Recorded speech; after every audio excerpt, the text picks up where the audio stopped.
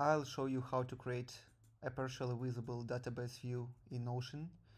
I'm not sure that it will work for some large projects that use advanced features of Notion, but it works for my present wish lists, so let's try. First of all, we have to create a new database. Let's call it wishlist database, and let's call it public view.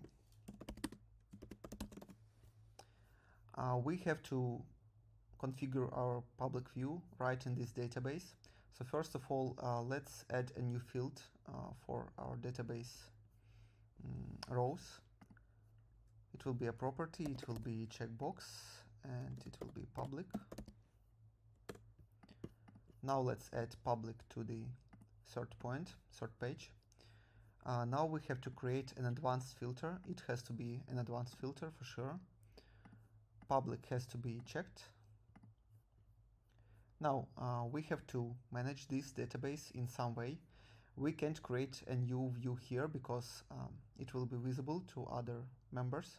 So let's create a separate page. It will be wishlist db full.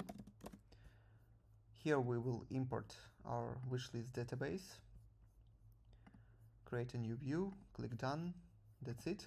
Now you can edit all the database pages.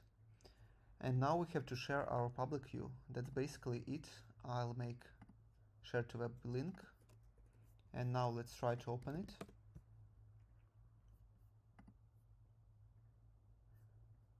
We can see that only private pages are viewable, and also if you open filters, you can't modify them. Also, I have to say that if you want to share this using the email address, you have to set only page access, and also users will be able to see the filter in Notion, but they will not be able to select the private pages. So that's it. I hope it will work for you.